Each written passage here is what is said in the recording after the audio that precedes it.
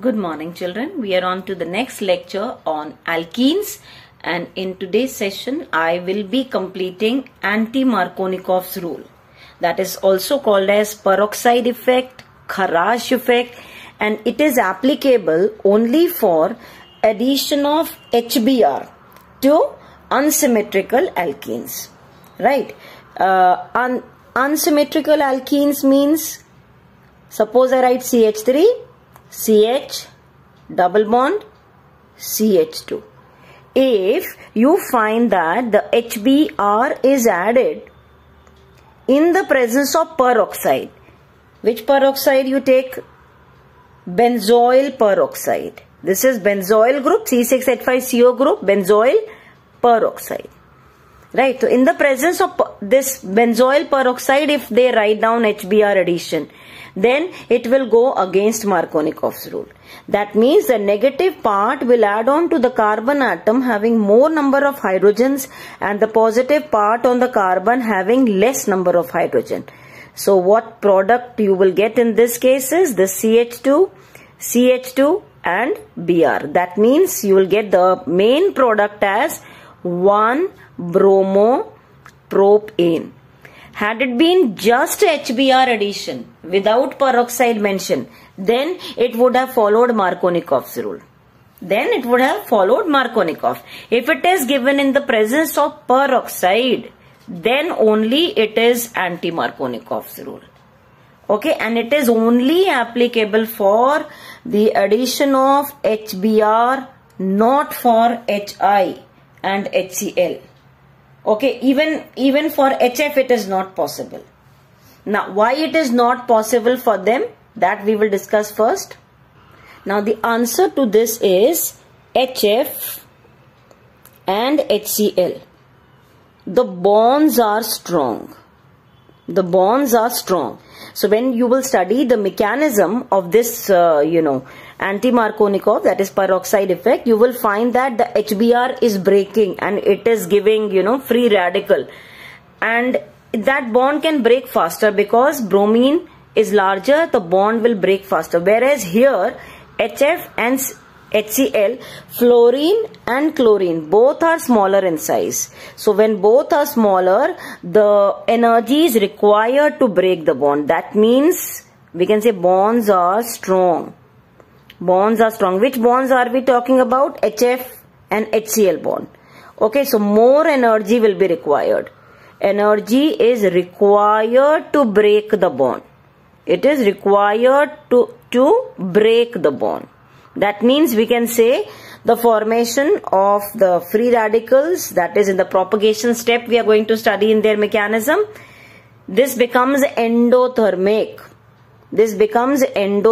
So this reaction is not possible for HF and HCl. So more energy is required to break the bond between HF and HCl because fluorine and chlorine are smaller in size. Then what about HI? It is not, the anti-Markovnikov's rule is not applicable for HI also. Iodine is quite large in size.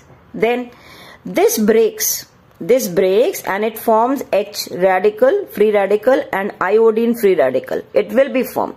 But this iodine free radical which is formed is so reactive that it combines with itself and it results in the formation of iodine.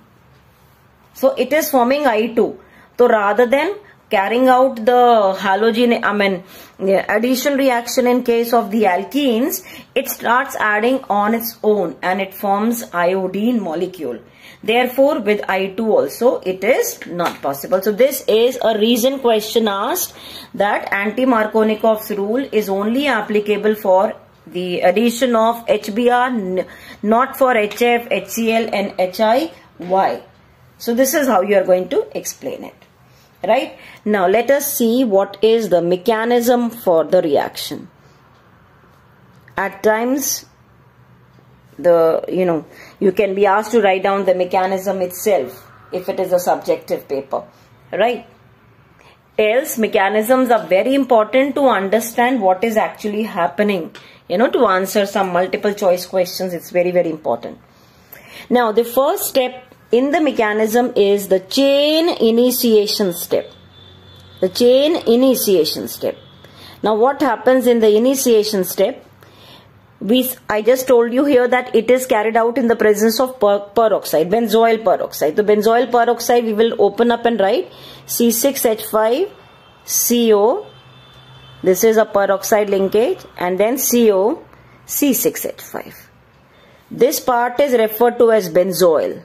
So this is benzoyl, and between them OO single bond linkage, this is said to be peroxide linkage. So benzoyl peroxide. Now what happens is this single bond is there between the two oxygen atoms. This undergoes homolytic fission. Homolytic fission means the bond will break symmetrically. When it breaks symmetrically, each of the oxygen atom gets one electron of the bond. That means we can say it is resulting in the formation of two molecules of C6H5CO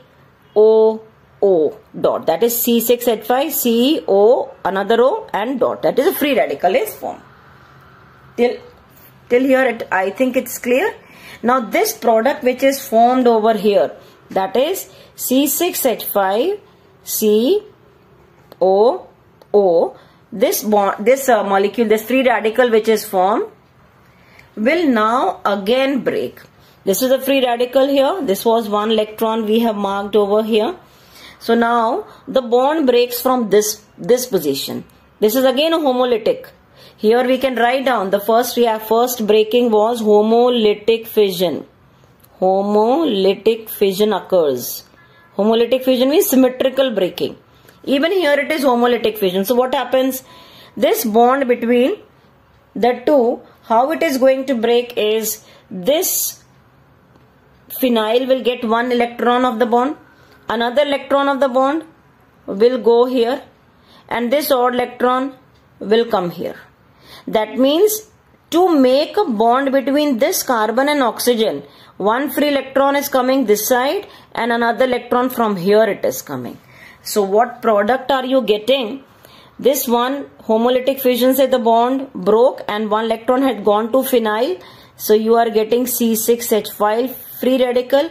Apart from that, you are getting carbon dioxide, COO, because one electron, another electron, it will form carbon dioxide. That means you were getting here two of this and two of this, because there were two such radicals. Now, this free radical which is formed, this is still initiation going on. So this phenyl free radical which was generated, now it combines with HBr, and again this bond will break. This bond is there between the two, it is going to break. How? This electron from here is given to this one H. So H goes away, it takes one electron, another electron is taken by this Br. That means this bond will break symmetrically. One electron is taken by Br, another electron is taken by hydrogen. So what you are getting? This is now H has gone there with one electron of it. So you will get C6H6 plus Br free radical is generated. You get the Br free radical. Now this Br free radical which is formed goes to the next step, that is chain propagation. Propagation means now it is going to continue the reaction.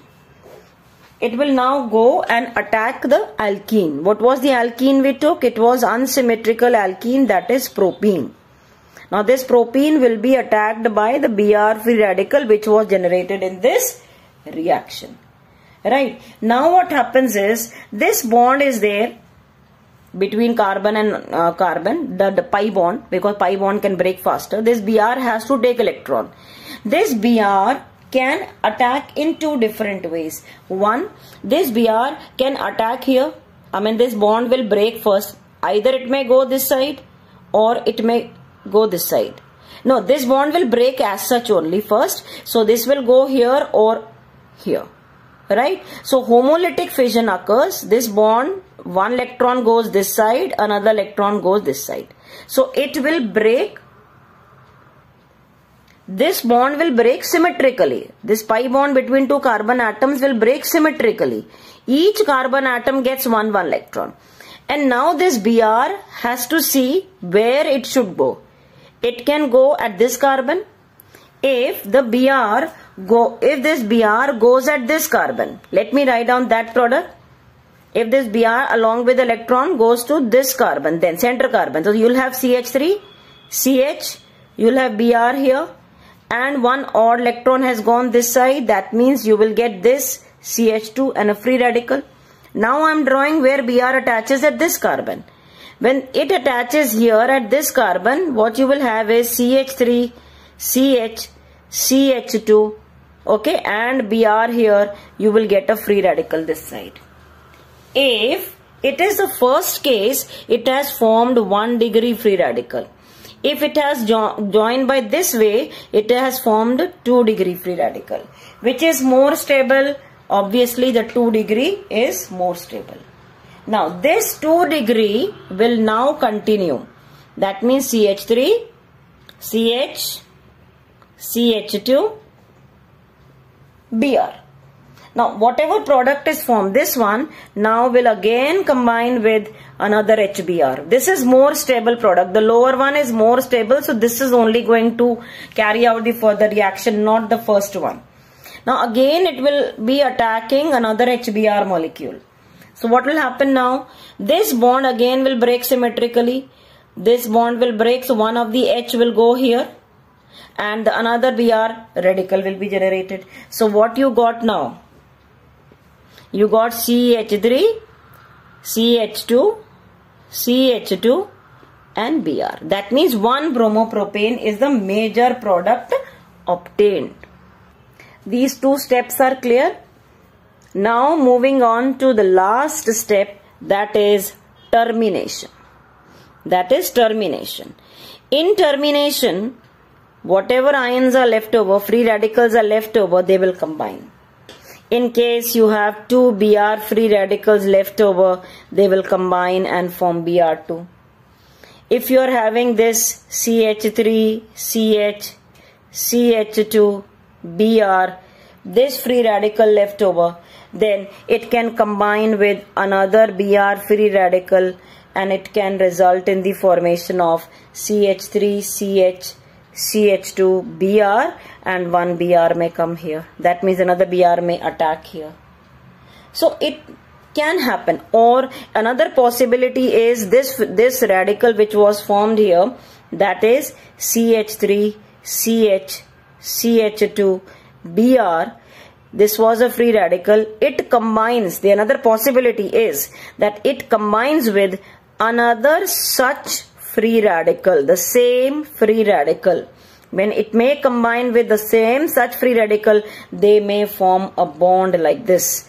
When they may form a bond means you may get like this: CH3, CH, CH, CH3, CH2, Br, CH2, Br. Sorry, it was here. You can just see. It was hidden. Just see this part. One possibility was this, where the 2 Brs can combine and form Br2. The second possibility is that the stable free radical which was formed may combine with one more free radical and form a dibromo derivative.